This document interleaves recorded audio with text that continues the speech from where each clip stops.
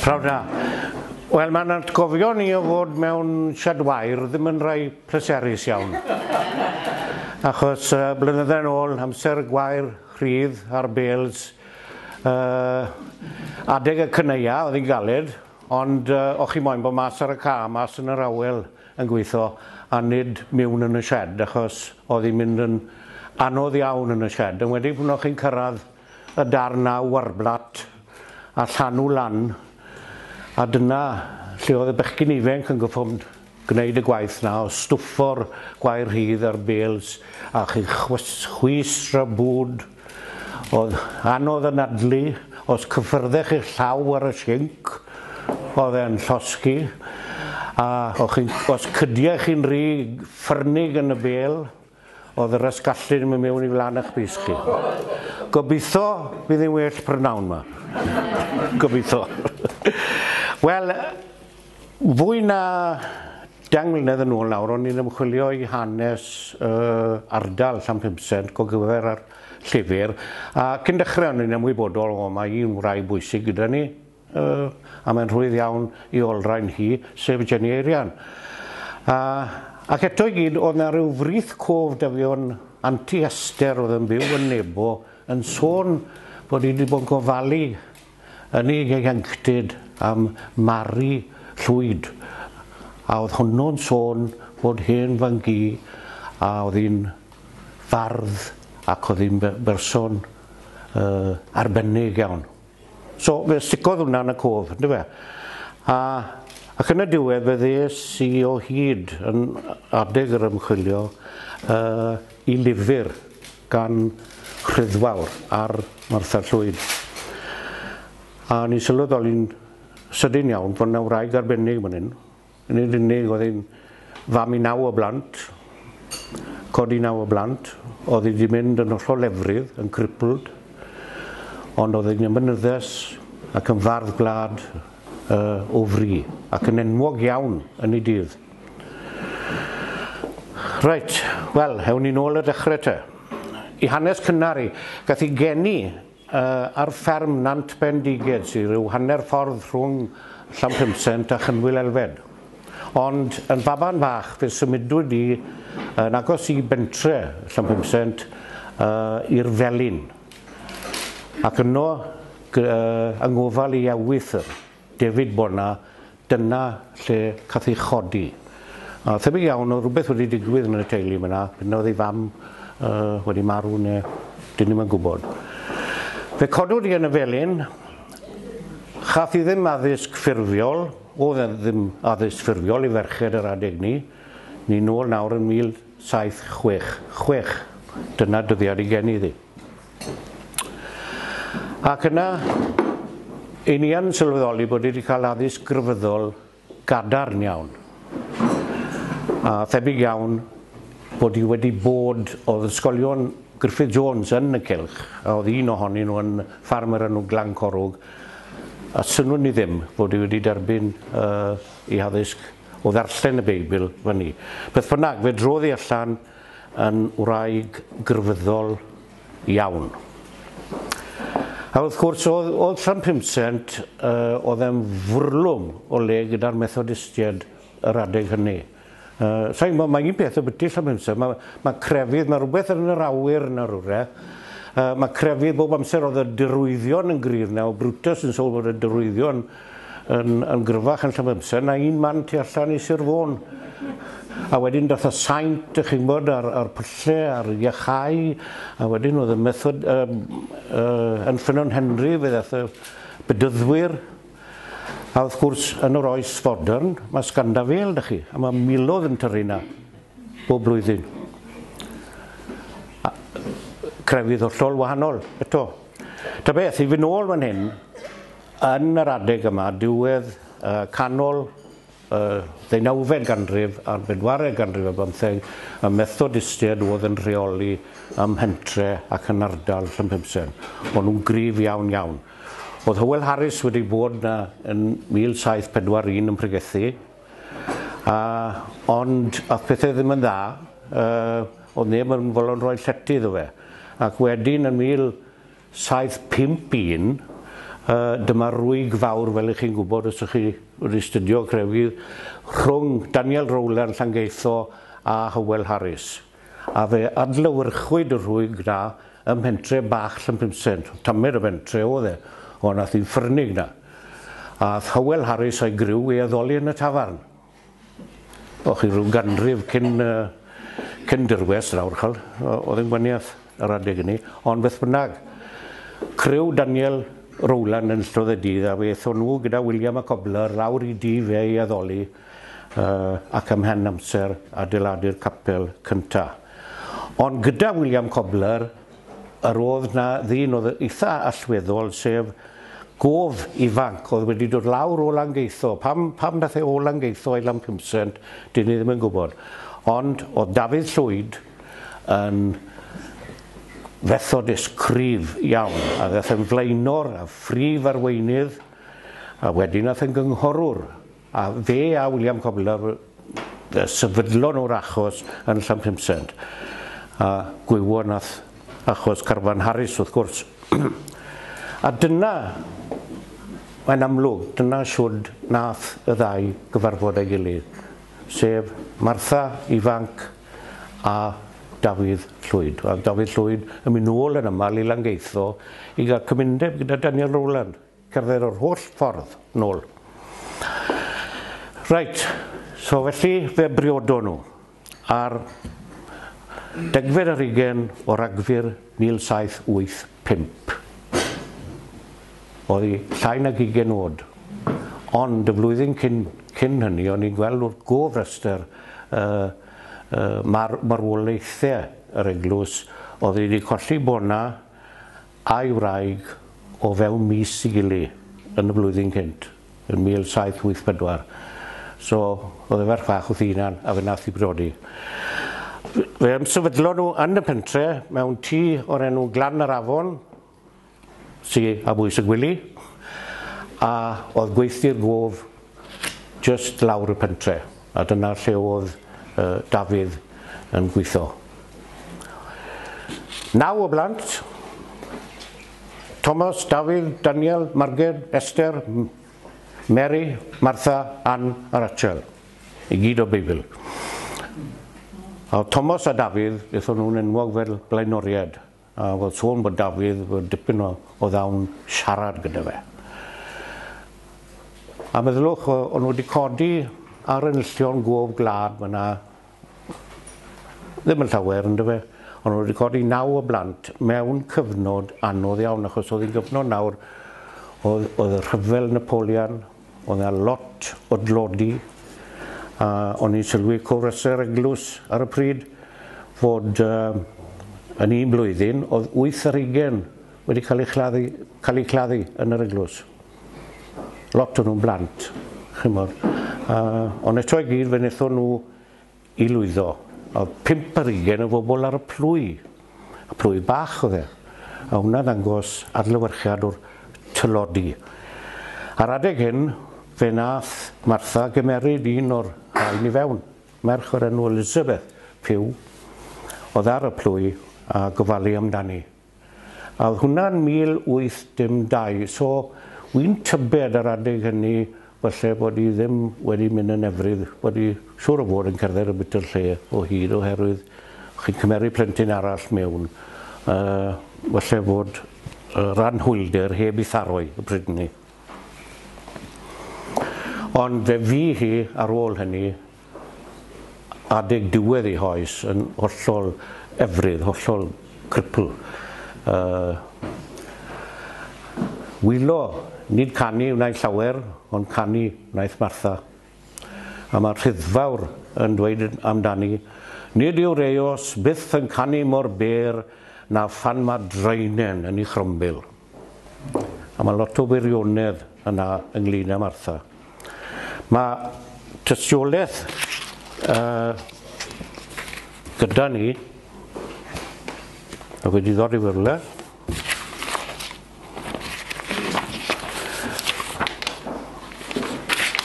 oedd ffrind i Martha, Ann Jones, oedd hi'n byw yn fferm sydd yn mhell o le mae'r rheilffordd y dyddiau yn Lanpumsaint, rhan uchaf bentre, Llytau Cochion. A oedd hi'n ysgrifennu chydig benillion, dyn nhw ddim wan fel barddoniaeth, mi'n siŵr fyddech chi'n cydfyn, ond dyma'r unig dystiolaeth sydd gyda ni o gyflwr Martha Llwyd ar y pryd. Felly maen nhw'n werthfawr yn hanesyddol. So, na i ddyfynnu rai i chi. Dyma ysgrifennodd Ann Jones, ia. Pan oedd yn wan ac egwan, mynych iawn yr oedd yn gryddfan, oherwydd bod ei chorff yn methu dyfod lawr un dydd o'r gwely. Dioddau tipyn. Ac yna mae'n mynd mlaen y sôn am ei anhwylder unau'n darllen y gwbl, ond mae hon yn un allweddol. Fe wnaed cerbyd bychan iddi i gael myned i'r addoldi lawr i'r capel y Methodist o 300 llath, a hithau ynddo'n methu cyffro a 2 o ddynion yn ei chario. So, dyna'r gader un, a oedd hi'n mynd dan ganu i'r capel, ac yna o'n gosod y gader yn y capel. So, felly mae tystiolaeth, mae'n bwysig, ynddo fe. Wel, beth am ei awen ni? Wel, oedd hi'n cyfansoddi ar lafar, yn bendant yn y dyddiau cynta. A mae hwnna'n ddawn arbennig, ynddo fe, mae'n hen ddawn, yn mynd ôl trwy'r beirdd Gymreig. Oedd hi ddim yn sgrifennu yn 1785, oherwydd ar gofrestr yr eglwys, dydd i ffrodas, X i ni'n gael. Ond diwna ddim syndod. Un gwraig mas o 10 oedd yn gallu torri enw ar y cofrestr yna, ar adeg hynny, a dim ond 4 ddynon. Felly oedd hwnna ddim yn anghyffredin. Mae'n eitha tebyg i bod hi wedi pigo lan ar ysgrifennu ar ôl ni. Wy'n tybio yn hunan i bod hi. Oedd hi'n deip o berson, bydde ddim yn moyn bod ar ôl, a wy'n siŵr bod hwnna wedi dod mewn yn y symlan. Ond oedd y cyfansoddi, wedi y cyfansoddi cynnar un ar lafar, a hwnna yn ddawn arbennig iawn yn y fe. Oedd Williams Pantycelyn yn ymwelydd cyson â Lanpumsaint, a mae yna dŷ mawr yno hyd yn adlewyrchu'r cysylltiad, Pantycelyn. A oedd sôn bod yn fynych iawn yn ymgynghori, galw i weld ac ymgynghori gyda Martha. A mae rhai'n gweud bod Tink a dylanwad William Williams yn grif yn ni. Mae eraill yn dweud bod William Williams wedi mynd ar rhai o nhw a cyhoeddi nhw dan enw una. Allai'n gweud un ffordd na'r llall arna, ond yn bendant oedd yna gysylltiad agos yr adeg hynny rhwng y ddau. Ond beth sy'n syndod yw, mwyn chi'n edrych ar y dyddiadau, mi fiodd William Williams Pantycelyn farw yn 1791. 25 oedd Martha Llwyd. Os oedd wedi bod yn galw yn gyson cyn hynny, chi'n bod oedd hi'n baddoni yn eitha ifanc yn oedd hi. Oedd hi'n cyfansoddi yn ifanc iawn. Ac fe nath hi barhau yn y gwaith na am gyfnod hir. Mae un marwna da ni o 1823. Fe oedd hi byw hyd 1845, marw yn 79. Felly, oedd hi'n cyfansoddi dros gyfnod hir iawn. Fan hyn, wy'n credu allwch chi i gymharu hi gyda Angriffis Drian, oes byr o gyda hi, ond fe fiodd Martha wrthi am gyfnod hir dros ben. A mae un oedd ei emynau yn boblogaidd iawn, nid yn unig yn lleol, ond dros rannau helaeth o Gymru. A mae stori dda am bregethwr o'r gogledd wedi dod lawr i'r capel Bethel yn Lanpumsaint, ac ar ddiwedd yr oedfa, dyma fe'n dweud, wel, hoffen ni orffen nawr a hoffen i chi i gannu emyn sydd yn boblogaidd iawn gyda ni yn y gogledd acw, a dyma fe'n adrodd y pennill cynta. Chymodd ddim llyfrau mynnau i gael brynu. Dyma fe'n adrodd y pennill cynta i cael cyflwyno'r emyn newydd i'r gynulleidfa fach. A pa glywon nhw'r geiriau, dyma pob pen yn troi nôl i gwrt y capel a oedd yr awdur yn eistedd yn ei chader. So, beth mae'r stori weid yw fod i hanes i wedi ymledu mor bell a gogledd Cymru, felly drwy'r emynau, ynddo fe. Wel, lot o waith, lot o gynnyrch fyna, yn y dyddiau hyn, bydde fe gyd ar gael, ar laptop yn rhywle, ond beth y cyfan ar goll ar adeg hynny. A dyna wendid troddediad llafar, ynddo fe. Mae pethau yn gallu mynd ar goll. Ond mae yn debyg fod Martha wedi gadael 2 lyfr. Pur fawr ei cynnwys, oedd Rhyddfar yn weid, mewn llaw ysgrifen. A mae hwnna'n ddiddorol, ynddo fe. Llaw ysgrifen hi, neu Ian Jones i ffrind y clwtau. Dyn ni ddim yn gwybod. Ond pwrpas hwn oedd i gadw i'r oesoedd ar ddel, ynddo fe, y cyfoeth. Ond yn anffodus, eithon nhw ar goll. Y llyfr cynta, ar un mwyaf, i fenthyg ei David Williams ar graffydd yn Llanelli. A bwriad David Williams oedd cyhoeddi'r gwaith yn y cylchgrawn. Fi oedd y farw. Allwn ni'n beio fe yna. Ond ath y llyfr ar goll. A mae yna sôn, a dyw'r llyfr fyth wedi dod i'r golwg, a mae yna sôn bod rhyw dan mewn shed, chymod, yr argraffu wy'n mae'n siŵr, ond diflannodd y llyfr ar holl waith. Yr ail lyfr, oedd chydig yn llai, ynddo fe, mae hwnna ar goll am sbel, ac yna, yn Ionawr 1885, mae gof y lleinau yw fferm fach hanner ffordd rhwng Bronwydd a Lanpumsaint, ardal Nebo, a mae Thomas Lloyd y gof enwog, chi'n gweld, mae'r gofaint yn dod lawr yn y teulu, y meibion a'r hwyron ac yn ymlaen. A mae e'n sgrifennu at Miss Thomas yn Felin Fôl, merch i Martha. A mae'n ddarllenau mor llythyr i gyd, ond beth mae'n wedi yw hyn. A mae gen i fy chydig o hen emynau yma sydd wedi eu cyfansoddi ers dros 70 o flynyddoedd yn ôl. Ond gan fod yr hen lyfr mor hen, a mae llawer wedi mynd ar goll. Fe ganwyd llawer ar y rai hyn gan yr hen bererinion sydd wedi mynd adref.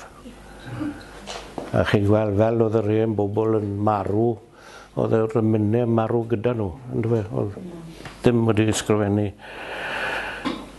A mae llawer o'i ffynillion wedi mynd ar goll, mae'n sôn am ffynillion wedyn.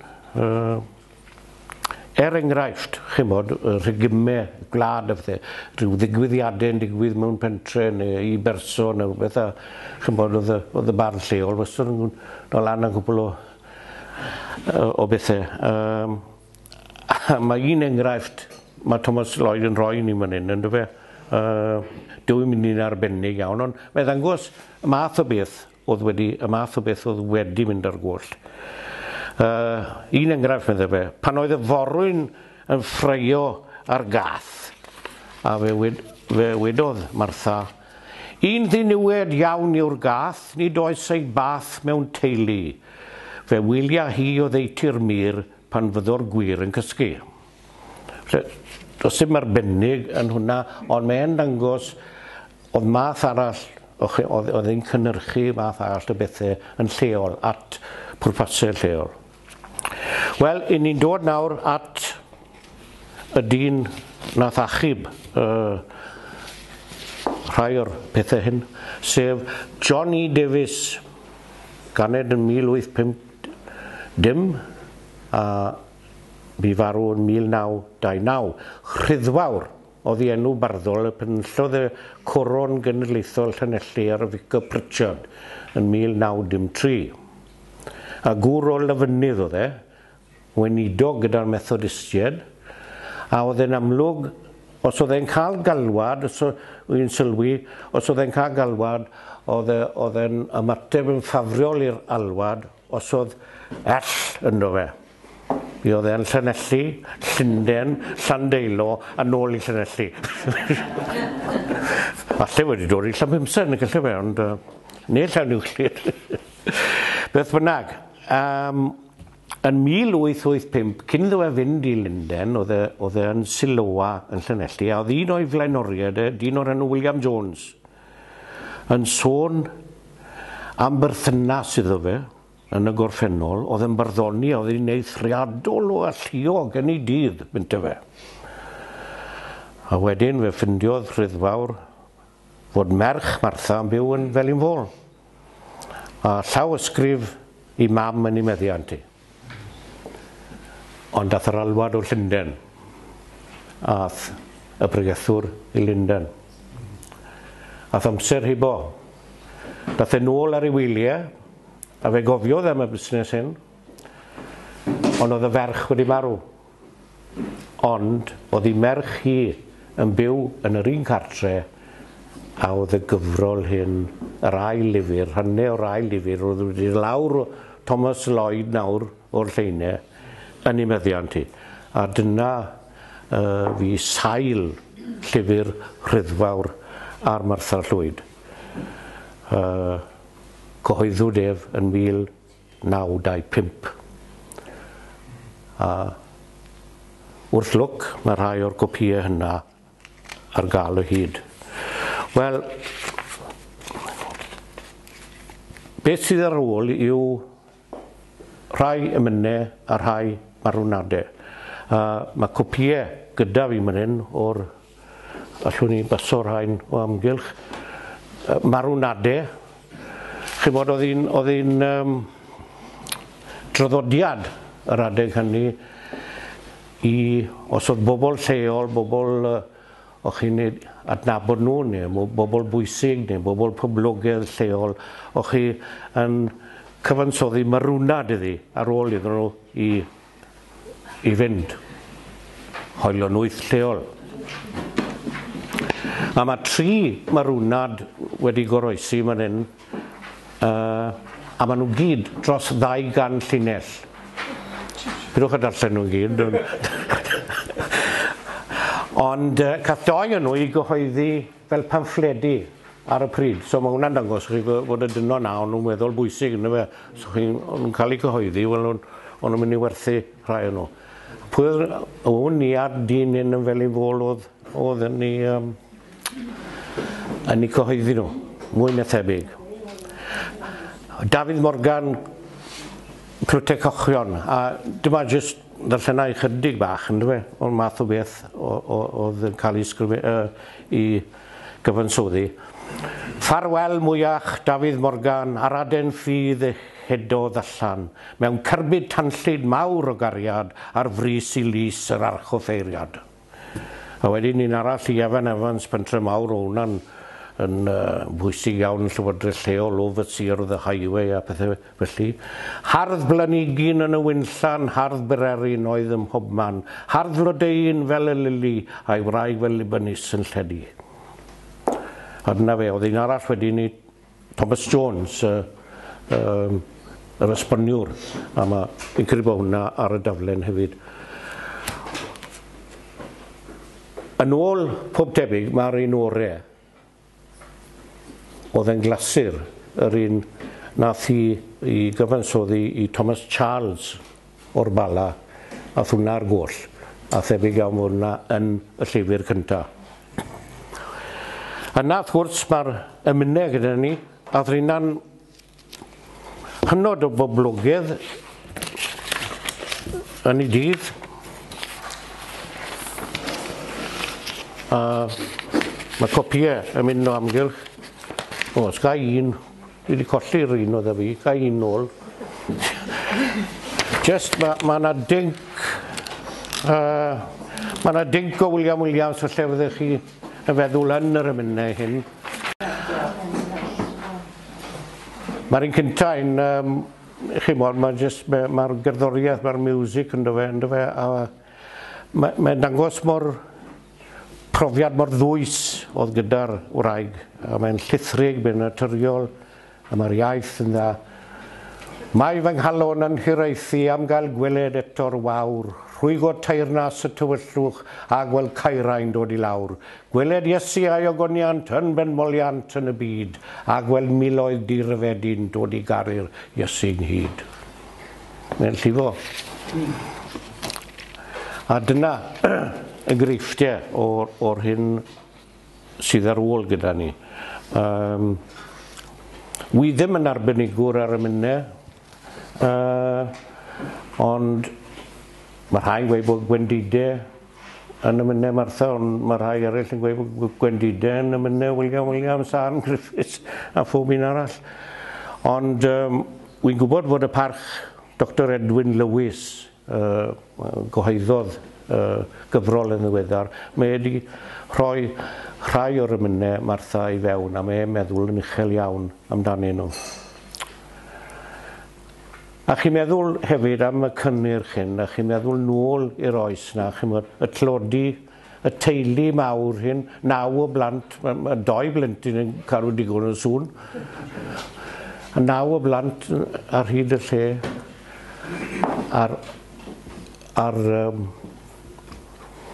ffaith bod i, chymod, yn efrydd, oedd hwn i gyd, oedd hi yr holl anawsterau oedd hi'n gallu cyhoeddi, cyfansoddi a chyhoeddi am gyfnod mor hir. Mae rhai'n sôn amdani fel Anne Griffiths, Sir Caerfyrddin, a wy'n siŵr bod hi'n llawn deilwng o hwnna. Wel, o'n i'n sôn ar y dechrau, oedd Carreg yn barod i goffau am Jenny Eirian yn y pentre. O'n i'n teimlo, wel, mae 2 wraig enwog iawn dyn ni fan hyn, a ddyle fod na Carreg i Martha hefyd. Drwy gydweithrediad nifer o bobl, yn y diwedd mae'r cyngor cymuned yn Lanpumsaint yn cael caniatâd perchenog glan yr afon, ac yna ym mis Hydref 2011 mae'r Carreg goffa ar y wal. Hefyd, fe gladdwyd Martha, fel o'n i'n gweud, oedd hi'n 79 oed, yn 1845, ar ôl oedd Dafydd Llwyd wedi marw flwyddyn cyn hynny, oedd e'n 84. A mae'r bedd yn mynwent eglwys Lanpumsaint o dan y goeden Awen. A mae'r goeden Awen a'n Lanpumsaint yn 1000 o flynyddoedd oed. A maen nhw wedi claddu o dan y goeden na. Mae wedi chlanhau yn ddiweddar, a mae yna arwydd gyda ni nawr yn dangos y ffordd i'r bedd. So mae werth i chi weld y bedd, mae werth i chi weld y goeden Awen hefyd, sy'n signo'r mae'r o'r meirw. Mae yna drydydd enw ar y garreg fedd, sef Mary Lloyd Lleine, orwyrus yr uchod, mae'n weid. A ddim yn ymal i chi'n gweld rhywun cael ei ychwanegu at fedd 85 o flynydde ar ôl y ddau wreiddiol. A reswm am hynny yw nôl yn y 1920 fe wnaeth Mary Lloyd osod carreg fedd. Tebyg iawn, ddim carreg fedd ar y bedd cyn ni, carreg fedd ar fedd Martha a Dafydd ac yna, wel, oedd hawl le wedyn i gael ei chladdu hunan a byddwn ni'n meddwl. So dyna'r trydydd enw, dyna'r rheswm, a dyna'r Mary Lloyd wrth gwrs, oedd i fi nôl y dechrau, oedd yn anti-ystyr i wedi sôn a gweud mae rhywbeth arbennig yn un o'i hen fangi. A wrth gwrs, mae'r Awen yn parhau, yn dwi. Mae'n rhyfedd awel mae Awen yn dilyn y gwad mewn rhai teuluodd. A mae gwythien eiraidd gyfoethog yn rhedeg yn heulu Martha Llwyd. Nôl bron yn yr un adeg, Brutus, os ydych chi wedi clywed am Brutus, awdur yr hael, y glwyswr pibir iawn oedd yn ffyrnig yn erbyn bregethwyr gan ymlaen. Wel, fe anwyd yn Lanpumsaint, a oedd e'n fab i chwar Martha. A ddod i'r 20fed ganrif, Mena Elfyn, ac yna Fflir Dafydd sydd wedi gosod yr emyn i gŵr Lanpumsaint yn ystod yr wyl hon. Diolch yn fawr.